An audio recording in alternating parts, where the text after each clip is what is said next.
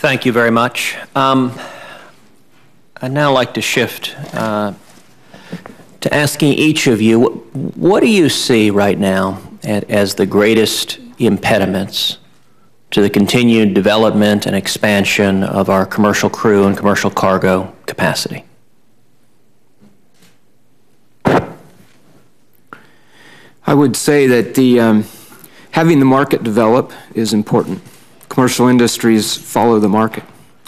So continuing the extending ISS, continuing the research on ISS, which by itself is a great thing, independent of commercial crew, provides that kind of a foundation and a starting point going forward. It's important that we maintain the industry in such a way that it's safe and reliable, and don't let public opinion erode because we have accidents that could have been avoided, for example.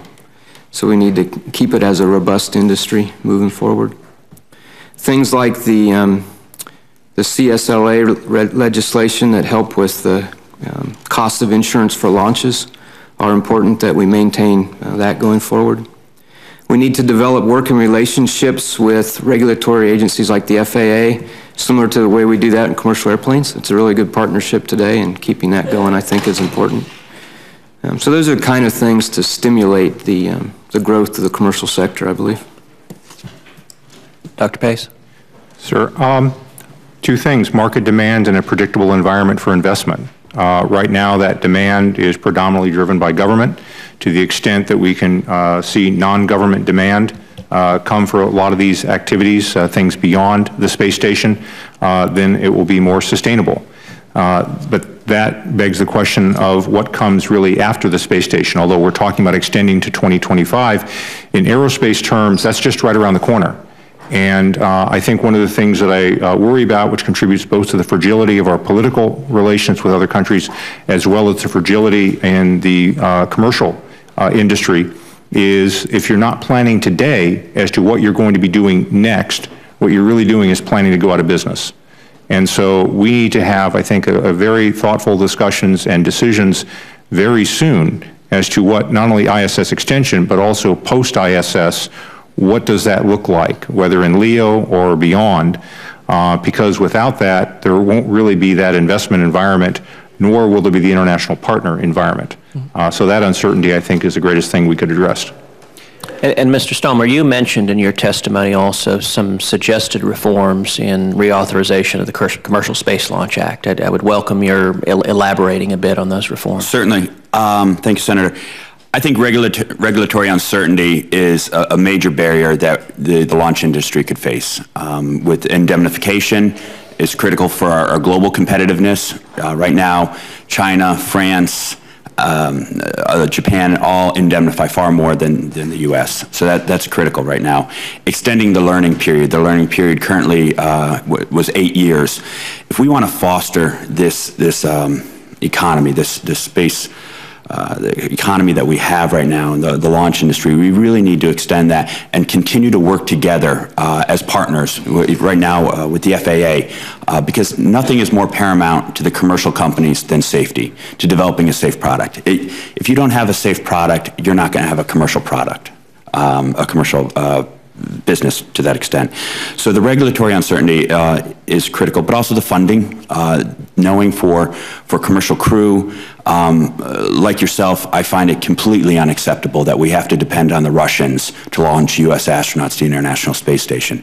So any sort of disruption in the commercial crew program, I think, would be a tremendous setback. I know how much it pained the NASA administrator to have to extend those flights onto 2018 for contingency purposes. But I think if we continue with the prudent budgetary measures through the commercial crew program, I think that is one of the best ways we can move forward, and especially with the Commercial Space Launch Act.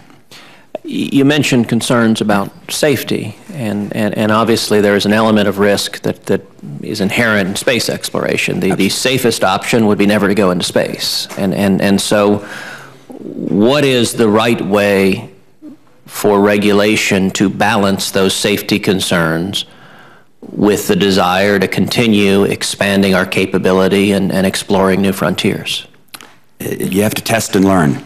You have to test and learn, and we found that out the hard way this past October with an experimental test flight. But as Americans, I think we're going to continue to push the envelope. This is what we want to do, and we've mentioned our westward expansion goals and just the manifest destiny of the United States. Safety will always be an issue. As my colleague, my predecessor had once told me, went down to the Orion launch, because the thing you have to remember that 10,000 things can go wrong and only one thing can go right.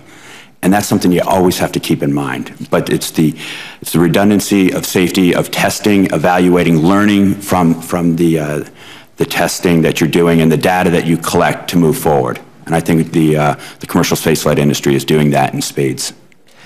Let me ask the panel a different question.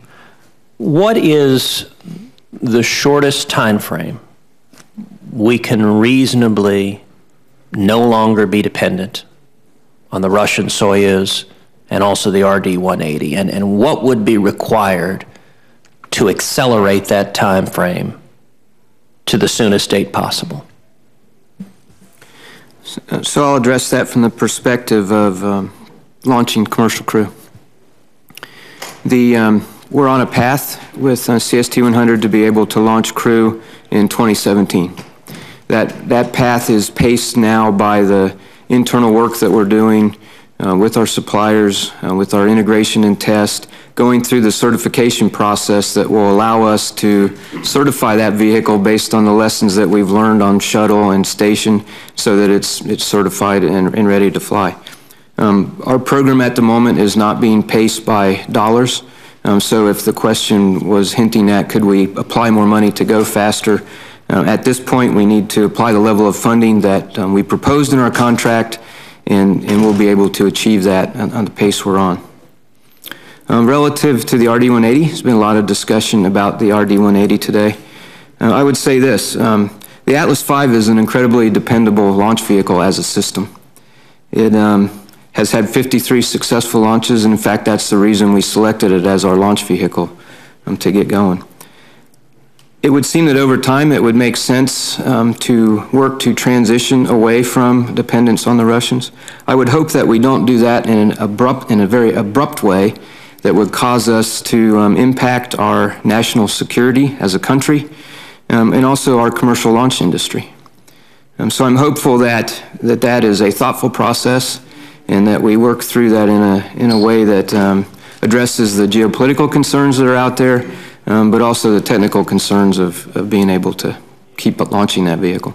So how would you define a thoughtful process? Because there is always the risk geopolitically, right, that particularly if things escalate with Mr. Putin, that he decides to use access to space as a weapon. And were he to cut off access to either the Soyuz or the RD-180, that would impose significant hardships on the United States. So how would you propose we deal with that potential threat? Well, certainly we have an inventory of existing engines that are available to use, and there are more engines on order that are coming. And so, keeping that pipeline open as long as is reasonable is good. I don't have insight into exactly where it's going, but ULA has announced that they're working with another company, perhaps or maybe other companies, for a replacement engine for the RD-180. And so, working through that in a way that doesn't just declare, okay, that's enough, no more, but using the assets that we have and keeping those assets and that pipeline open as long as we can to facilitate a transition. Dr. Pace, Mr. Stallmore, do you have thoughts on these questions? I think the question depends on when you think the immediate risks are. If you thought there was a risk tomorrow or even today, then the answer is, we have the inventory, we have. Beyond that inventory, if your next bet is you have a very expensive option, but a very doable option, which is manifesting on the Delta. Looking beyond that, the answer ultimately, of course, is to have a U.S. source. And the proposals, I think, that have been put forward for building a replacement engine, LOX kerosene, LOX methane engine, the numbers that I've heard have been on the order of like 3 to 4 years. that it would take to do that. Perhaps that could be accelerated a little bit on money, but I think there probably are some parts that you can't accelerate, and you're talking 3 to 4 years. So if you think that the crisis with Russia is not going to go away, and is going to be with us for some time to come, then the answer, in my view, is to begin development of that engine, and to do so now. If it turns out that everything works out great, or we have other options come up, that's fine. But if we don't have that option, then we will find our negotiating leverage much reduced. Senator, I would add that, as Mr. Elbaum was saying, one of our companies, a company called Blue Origin, founded by Mr. Bezos, they're working right now on developing a new engine, I think, to help alleviate the RD-180 problem, the BE-4 engine. I've been to that facility in Seattle. It is tremendously impressive what they're doing out there, as well as traveling to the SpaceX facility and what SpaceX is doing with their engine technology, and as well as with the commercial crew vehicle. I think they would like to be online and get us off our Russian dependence as soon as possible. But unfortunately, I think that date is no sooner than 2017. Well, thank you very much, gentlemen. I appreciate the testimony you've given. I appreciate your being here today. This was, I think, a very productive hearing. I would note for each of you the question of regulatory uncertainty was a question I believe all three of you raised. That is a significant concern of mine. And in moving forward with reauthorization of the Commercial Launch Act, regulatory reform is going to be a component that we're going to look at. And so I would welcome from each of the witnesses your specific ideas on reforms that would provide greater certainty, accelerate the development of either commercial crew or commercial launch, commercial cargo, and expand the commercial capacities we have. I will also note that the hearing record will remain open for 2 weeks. During that time, senators are asked to submit any questions for the record, and upon receipt, the witnesses are requested to submit their written answers to the committee as soon as possible. And with that, I want to thank each of you for being here. I want to thank our witnesses on the first panel, and the hearing is concluded. Thank you.